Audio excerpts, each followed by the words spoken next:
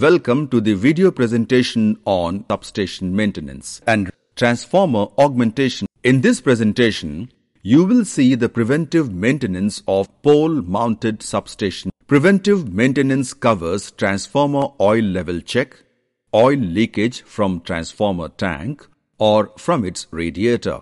Check for transformer bushings for any damage or hairline crack. The condition of HT joints and LT terminations.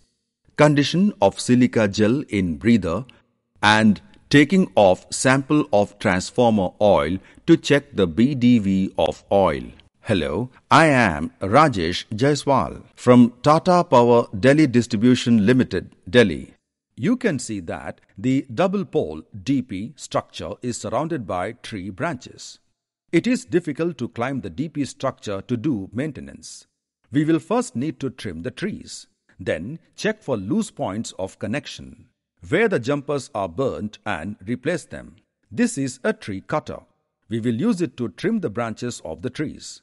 Now, the trimming is being carried out with the help of saw after climbing on the DP structure. Now, the trimming is being carried out manually around the DP structure. First, we need to remove the branches that are hindering our work. This is breather unit of the transformer. You can see that the silica gel has absorbed moisture and its color has turned from blue to pink. We will replace it with fresh blue colored silica gel. The pink silica gel needs to be replaced. This is because it cannot absorb any more moisture from the transformer. The pink silica can be reused after heating it for removal of moisture. It will again turn blue. Now, you will see how to replace the pink silica gel with blue gel. Further, we will see how oil is replaced from the cup fitted under the breather. The air taken in by transformer passes through to breather through this oil cup. The cup absorbs the dust and impurities of air, and the clean air passes to the breather for absorbing moisture. Let us now see how to replace the dirty oil from the cup. As you can see, the breather oil cup is filled with fresh oil. By filling of the oil in cup, all the dust particles get deposited into the oil and cannot reach the silica gel. Now, our breather is ready to be refitted to the transformer. As you can see, we are now collecting transformer oil from the outlet valve for testing the breakdown voltage, BDV, of the oil. We will take this oil sample to the laboratory and test its BDV. The BDV should be 40 kV. If the BDV is less, then we have to replace the entire oil of the transformer, or dehydration of oil can be done by oil filtering machine. After the oil is collected, all the parts and units have to be cleaned. Then, cleaning of HT and LT bushing of transformer is carried out. Now, let us know about augmentation of transformer. It is done in view of the regular increase of power demand. Distribution companies regularly enhance the current carrying capacity of lines and rating of transformers to meet the demand raised by consumers. In this case, consumer has applied for additional sanctioned load.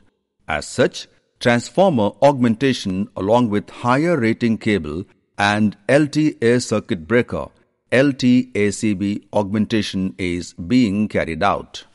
I am Surendra Kumar Yadav, Assistant Officer in Tata Power. You can see that there are two transformers. We have installed a new 400 kVA transformer in the place of 315 kVA transformer.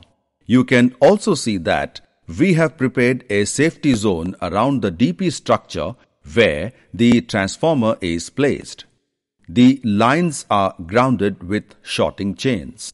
Single core 95 square millimeter cable leads are connected on HT side up to the new transformer. These are the two LT ACBs of 400 amperes placed on channels below the transformer. You can see 4 by 300 square millimeter cable is coming out from the LT bushing of transformer. This is laid for onward connection to ACB. You can see the lineman crimping the 300 square millimeter cable thimble or socket at the LT bushing of transformer. There are 4 service line connections. These service connections will be further made to connect for service cables from ACB to consumer end. This will complete the connection work. You can see that this is the LT cable. One end of this cable is fixed to transformer LT bushing using a crimping tool. The other end of the LT wire will be connected at the back of LT ACB terminals. This is the wooden cleat. This is used for supporting the LT cable so that extra stress due to its weight may not exert on the transformer. LT bushing.